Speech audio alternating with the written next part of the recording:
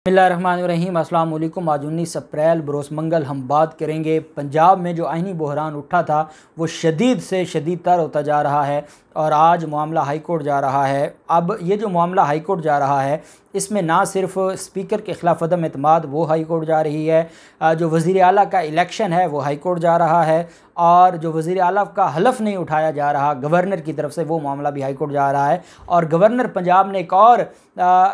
Declaration दे दी है कि असल में जो उस्मान बुज़दार का इस्तीफ़ा था वही गैर आइनी था, वो इस्तीफ़ा ही गलत था और इस वजह से जो नया इलेक्शन हो ही नहीं सकता था। मामला बड़ा दिलचस्प हो गया, उसकी तफसील मैं आपके साथ शेयर करूँगा। और साथ हम बात करेंगे कि पंजाब असम्बली में जो हंगामा आराई थी परवेज़ इलाही ने और मुस्लिम लीग काफ ने दरख्वास्त दायर कर दी है और ये दरख्वास्त दायर की गई है लाहौर की सेशन अदालत में और वो अंदराज मुकदमा की दरख्वास्त है कि इनके ख़िलाफ़ मुकदमा दर्ज किया जाए।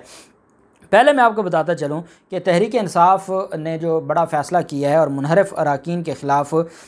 20 मुनहरफ अरकान के ख़िलाफ़ फ्लोर क्रॉसिंग का रेफरेंस भेजने का फ़ैसला किया है और पंजाब असम्बली में तहरीक इंसाफ के मुनहरफ अरकान की सियासी मुश्किलात में इजाफ़ा तेज़ से तेज़ तर होता जा रहा है। और आप जानते हैं कि इसमें बाकी भी जमातों के थे, काफ लीग के भी लोग थे जिन्होंने वोट किया जो मुस्लिम लीग नून को। तो 20 मुनहरफ अरकान के ख़िलाफ़ रेफरेंस भेजा जा रहा है जिसको पाकिस्तान तहरीक इंसाफ के चीफ वहाब अब्बास अली शाह स्पीकर के हवाले आज करेंगे और स्पीकर पंजाब असम्बली रेफरेंस को मंजूर करके इलेक्शन कमीशन को भेज देंगे। मुनहरफ अरकान अगर फ़ारिग हो जाते हैं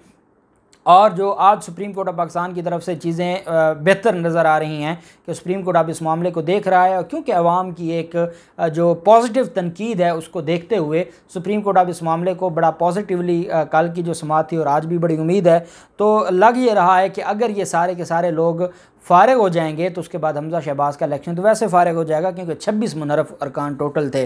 रेफरेंस में जो और आप ये भी जानते हैं कि जब स्पीकर की तरफ से ये रेफरेंस इलेक्शन कमीशन को भिजवाया जाएगा तो इलेक्शन कमीशन ने फिर 1 माह के अंदर अंदर फ़ैसला देना है और फ़ैसला देकर वो कानून के मुताबिक इस पर आगे कार्रवाई होगी। और मुनहरफ अरकान में अलीम खान है, असद खोखर है, नुमान लंगड़ियार, एजाज़ आलम, अजमल चीमा, सईद अकबर निवानी, फैसल जीवाना, जवार वड़ायत, सलमान नईम शेख समेत कई अरकान शामिल हैं और इन सब का जो है वो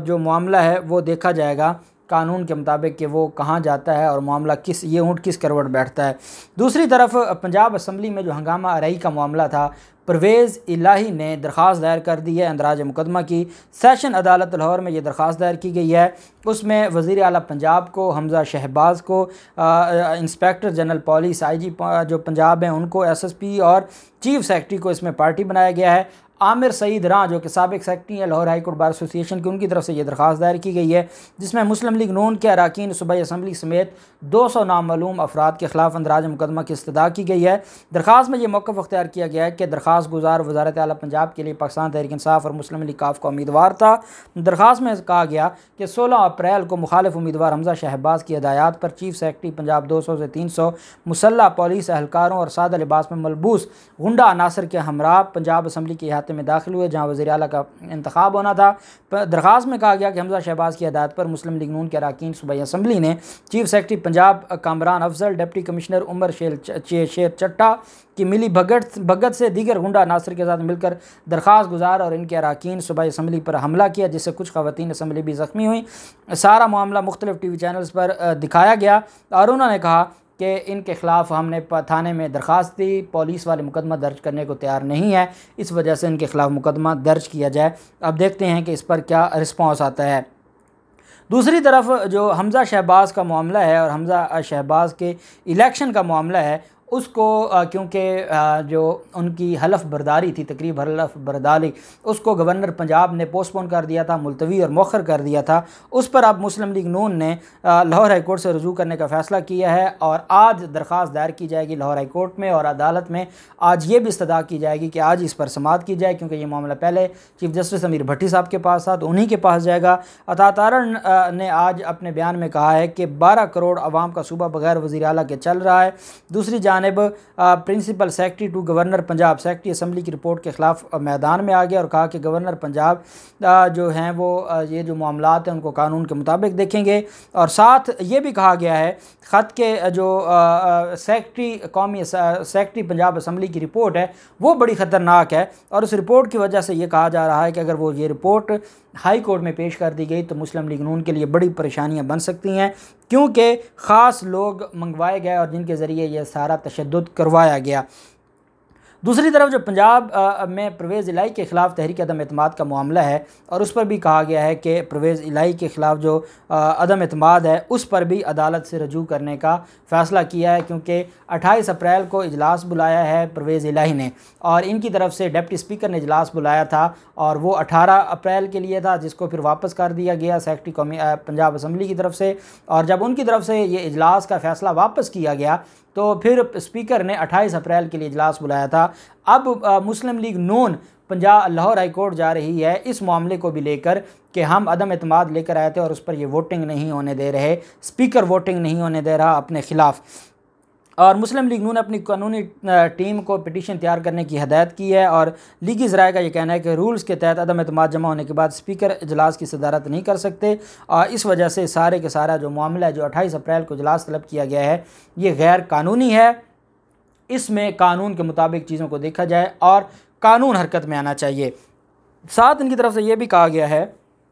इस दरख्वास्त में कि जो ये सारे का सारा मामला है स्पीकर का, क्योंकि स्पीकर की तरफ से जब ये 18 अप्रैल आज के लिए कल के लिए बुलाया गया था इजलास, जिसको बाद में मौखर कर दिया था स्पीकर की तरफ से, तो सेक्रेटरी पंजाब असम्बली ने यह कहा था कि पहले डिप्टी स्पीकर के ख़िलाफ़ अदम एतमाद आई है, बाद में स्पीकर के ख़िलाफ़ आई है। इस वजह से पहले डिप्टी स्पीकर के ख़िलाफ़ अदम एतमाद पर फैसला होगा और उसके बाद स्पीकर के ख़िलाफ़ होगा। अब जब डिप्टी स्पीकर के ख़िलाफ़ अदम एतमाद होगी तो तब तो स्पीकर बैठ सकता है, जब स्पीकर के ख़िलाफ़ अदम एतमाद आएगी तो फिर तो जो दूसरी तरफ वो पैनल है, पैनल ऑफ चेयर, वो उसकी सदारत करेगा। लेकिन मुस्लिम लीग नून ये समझती है कि डिप्टी स्पीकर के ख़िलाफ़ अदम एतमाद पर कार्रवाई ना हो, स्पीकर कार्रवाई ना करे। इनको खौफ क्या है, मैं असल आपको खौफ बताता हूँ। इनको खौफ ये है कि एक इजलास में भी स्पीकर की कुर्सी पर परवेज़ इलाही बैठ गया है तो परवेज़ इलाही ने रूलिंग देकर जानी है कि ये जो इलेक्शन हुआ है ये गैर आइनी हुआ है और हमजा शहबाज गैर आइनी तौर पर वज़ीर आला पंजाब बने हैं और जो डिप्टी स्पीकर ने स्पीकर गैलरी में खड़े होकर इलेक्शन करवाया है उस इलेक्शन की कोई कानूनी हैसियत नहीं है, वो गैर आइनी भी है, गैर कानूनी भी है और वो कानून की धज्जियाँ उड़ाने के मुतरादिफ है। अब क्योंकि इनको खौफ है, इस खौफ की वजह से वो ये समझते हैं कि अगर ये स्पीकर की कुर्सी पर बैठ गया एक घंटा एक दिन के लिए भी तो ये हमारे ख़िलाफ़ रूलिंग पास कर जाएगा, जिसको फिर बहुत दूर तक जाना पड़ेगा, क्योंकि रूलिंग पास होगी मामला हाई कोर्ट जाएगा, हाई कोर्ट से सुप्रीम कोर्ट जाएगा, तो ये मामला बड़ा लंबा चला जाएगा। इस वजह से वो ये समझते हैं कि इनको जो इजलास की सदारत नहीं करनी चाहिए। लेकिन कानून के मुताबिक क्योंकि पहले डिप्टी स्पीकर के ख़िलाफ़ अदम एतमाद आई है तो पहले डिप्टी स्पीकर के ख़िलाफ़ अदम एतमाद पर वोटिंग होगी और स्पीकर सदारत करेगा और फिर जब स्पीकर के ख़िलाफ़ अदम एतमाद आएगी तो फिर पैनल ऑफ चेयर जो वो सदारत करेगा। इस वजह से ये मामला भी इनके गले पड़ेगा और ये इस खौफ में मुब्तला हैं। दूसरी तरफ गवर्नर पंजाब की तरफ से एक और बात की गई है, सरफराज चीमा, वो ये कहते हैं कि वज़ीर आला उस्मान बुज़दार के इस्तीफ़े को गैर आइनी करार दे दिया गवर्नर पंजाब ने। गवर्नर पंजाब की तरफ से कहा गया कि उस्मान बुज़दार का इस्तीफ़ा गैर आइनी था, इस्तीफ़े में कानूनी तकाज़े पूरे नहीं किए गए। उस्मान बुज़दार इस वक्त निगरान वज़ीर आला पंजाब हैं। उनका ये कहना है कि इस वक्त भी वज़ीर आला पंजाब उस्मान बुज़दार हैं और जो इस्तीफ़ा दिया गया था वो गैर कानूनी था। उन्होंने कहा कि उस्मान बुज़दार ने इस्तीफ़ा गवर्नर को देना था, उन्होंने वज़ीर आज़म को दिया। आइनी माहिरीन से उस्मान बुज़दार के इस्तीफ़े पर मैंने राय तलब कर ली है, किसी गैर आइनी काम की तौसीक नहीं करूँगा, जिस चीज़ का अहद लिया है इसकी पासदारी करूँगा। गवर्नर ने कहा कि पंजाब असम्बली वाक़े पर स्पीकर और एडवोकेट जनरल से रिपोर्ट मांगी है, एडवोकेट जनरल की रिपोर्ट पर आइंदा का लाहे अमल हम बताएँगे। उनका कहना है कि शरीफ माफिया के टोले की तारीख़ तशद्दुद से भरी है, अभी तक काबीना ये तश्कील नहीं दे सके, जूतियों में दाल बट रही है, शहबाज शरीफ अपनी करप्शन के सबूत हटाने के लिए इक़्तिदार में आए हैं और उन्होंने कहा है कि मेरी आज ही सदर पाकिस्तान से मुलाकात हुई है और सदर पाकिस्तान ने कहा है कि आपके ख़िलाफ़ कोई समरी मैंने मंजूर नहीं की, आप ही गवर्नर पंजाब हैं, आप ही सूबे को चलाएंगे, आइन और कानून के मुताबिक आप ही चलाएंगे, कोई और नहीं चला सकता। साथ गवर्नर पंजाब की तरफ से ये कहा गया है कि जो गवर्नर का ओहदा है उसको ओहदे से हटाना सिर्फ सदर के पास अख्तियार है। इस वजह से जो वज़ीर आज़म और वफाकी हुकूमत अपने सवाबदीदी इख्तियार इस्तेमाल करते हुए मुझे ओहदे से हटाना चाहते हैं, वो नहीं हटा सकते, उनके पास ऐसा कोई अख्तियार नहीं है, आइन और कानून में ऐसी कोई गुंजाइश मौजूद नहीं है, इस वजह से वो मुझे ओहदे से नहीं हटा सकते। अब ये एक नई चीज़ आ गई। पहले जो हमज़ा शहबाज का इलेक्शन था वो गैर आइनी था, उसको स्पीकर ने भी कहा और जो गवर्नर पंजाब ने भी कहा, जिसकी बुनियाद पर अब ये लाहौर हाई कोर्ट जा रहे हैं। अब गवर्नर पंजाब उससे एक कदम आगे चले गए, उन्होंने कहा कि बेसिकली जो उस्मान बज़दार है उसका इस्तीफ़ा हुआ ही नहीं है और उसका इस्तीफ़ा इस वजह से गैर आइनी है और उसकी कोई कानूनी वैल्यू नहीं है कि इस्तीफ़ा दिया जाता है गवर्नर को, और उस्मान बज़दार ने अपना इस्तीफ़ा दिया था वज़ीर आज़म को। इस वजह से ये इस्तीफ़ा कानून और आइन के मुताबिक ठीक नहीं है। और इसका मतलब क्या हुआ कि इस्तीफ़ा नहीं हुआ तो दोबारा वज़ीर आला कौन है इस वक्त, वो हैं उस्मान बज़दार। और फिर उसके बाद उस्मान बज़दार अगर वज़ीर आला रहते हैं और उसके बाद अदम एतमाद उस्मान बज़दार के ख़िलाफ़ ले आएँ, वो अदम एतमाद का मामला होगा और फिर इलेक्शन की तरफ मामला जाए, तो ये मामला एक इतना इंतहाई गंभीर हो गया है कि मुझे नहीं लगता कि ये लाहौर हाई कोर्ट से ये मामला सेटल हो पाएगा और कहीं ये मामला दोबारा सुप्रीम कोर्ट ना जाए। जो भी तफसीलात होंगी आपके साथ शेयर करते रहेंगे। अल्लाह पाक पाकिस्तान कामयाब नासिर हो। बहुत शुक्रिया। अल्लाह हाफ़िज़। पाकिस्तान ज़िंदाबाद।